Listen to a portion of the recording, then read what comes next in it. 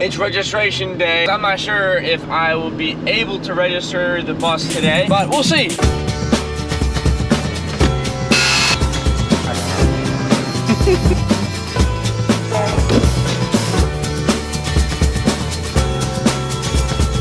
One of the main reasons I'm inquiring about registration services. I can go and ask questions, and if there's any more information that she needs, or if there's something else I need to do, then okay, sweet, then I'll do it, and then I'll make another appointment. It's just I can't get a hold of anybody on the phone about registering this bus. Like, I know that eventually I'll come around and I'll get this thing registered and it'll be fine, so I'm not worried about that in the long run. I just hope I can do it today, whether it's making the bus commercial, because I know it's not technically an R&B right now, but let's make today interesting.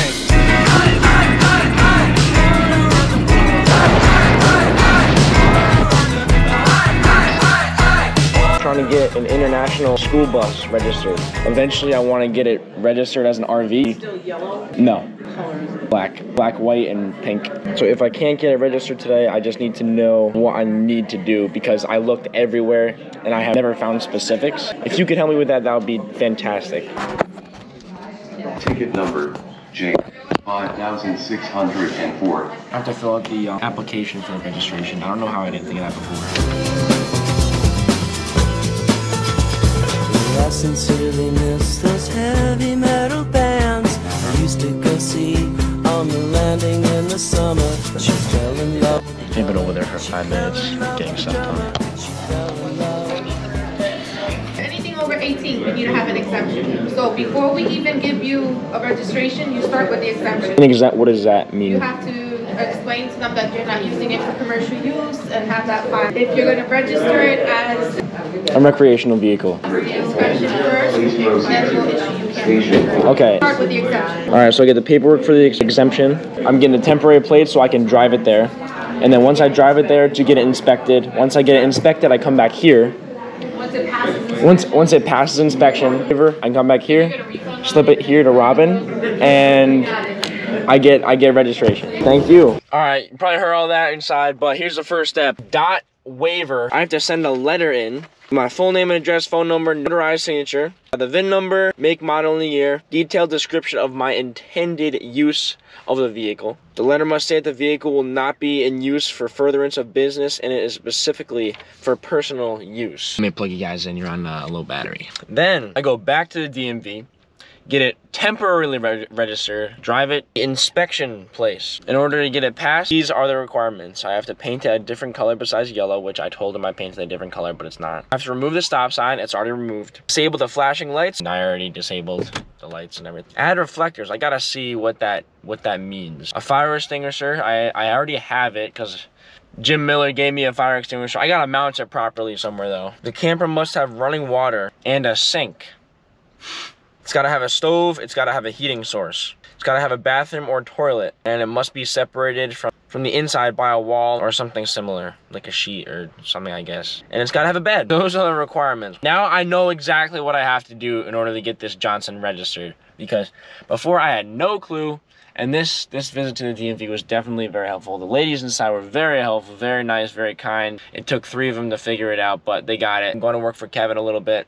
Then we got Home Depot in the afternoon, so let's go complete the rest of today's activities. Here is the job site, doing stairs with Mr. Kim, a master of his craft.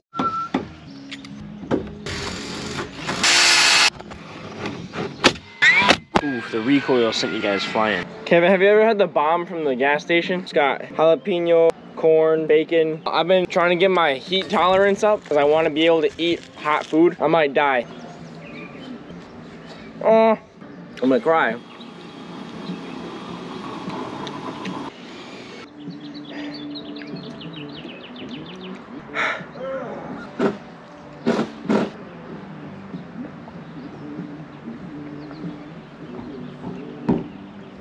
It tastes good, I swear. Mr. Kim doesn't think that, you think this thing will just close on me? Didn't even stop. Can you open it, please? It's actually dangerous, man. Right on my foot. Finished up at Kevin's, or not just actually, I'm actually leaving the bus right now because I was taking a nap on a trampoline. Kevin knew that I was lacking a skill saw, so he bought me a Ryobi skill saw. That's very nice of him. He knew that I didn't have one, or I lost one actually a while ago. So he got me one. I was actually going to pick somebody up to give him a ride somewhere. I guess they don't need the ride anymore. I'm gonna be honest, I genuinely think it was God getting me off my butt. I'm not saying it was, I'm saying it could have been God getting me off my butt. Because I was kind of just sitting there. After some editing, left for Home Depot a little bit early. So we're here at Dunkin'. Large strawberry dragon fruit refresher. Boston cream. This is a great song, by the way. God made the world a short day. He said it was good, I bet it's great. God made a man, and man got lonely. He said, please, Lord, if I could only have an angel to hold in my arms. So God made a girl his best work of art. Oh, but he didn't make no place to go when she breaks your heart. So man made a ball. Let's go see Aiden. Boom. Cut right to him. Noah, I don't think you've ever been on a vlog. And you're eating your flaming hot Doritos. I am. He is. Back from the dead. I mean, I've seen you. But you just haven't said hi. No, you haven't seen me. Oh, I see.